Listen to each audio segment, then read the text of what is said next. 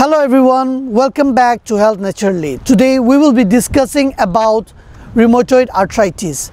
In Ayurveda, it is known as Amavata. If you are new to this channel, please subscribe to Health Naturally, like, share and comment. Also, share it with your family members and get the benefit of your health from your home.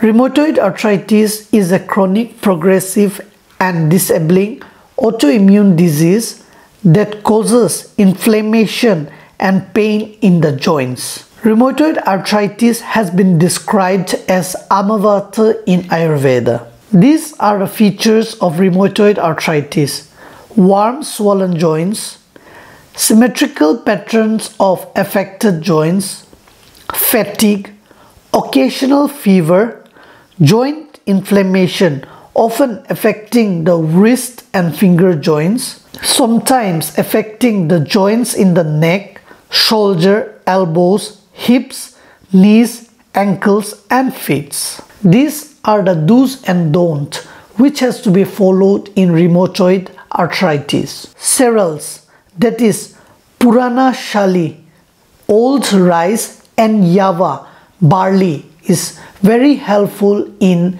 rheumatoid arthritis. Pulses like Chanaka, Bengalgram, Kalaya, Pisumsativum, Kulattha, horsegram, these are very helpful in rheumatoid arthritis. Shaka, vegetables like Shigru, drumstick, Ardraka, ginger, Rasona, garlic, Karavellaka, bitter gourd, Patola, pointed gourd, Vastuka, ridged gourd, Mulaka, radish, are very helpful in rheumatoid arthritis. Panchkola Siddha Jala, that is, panch means 5 and kola is the quantity, that is 6 grams of each 5 herbs explained here. Pipali, Piperum longum, Pipali mula, root of Piperum longum, Chavya, Piper chaba, Chitraka, Plumbago xylenica and Shunti, that is ginger officinally. Prepared decoction of all these 5 herbs helps in reducing the symptoms of rheumatoid arthritis. Also, decoction prepared out of equal quantities of shunti, that is ginger, and turmeric, that is haldi, helps in reducing the symptoms of rheumatoid arthritis.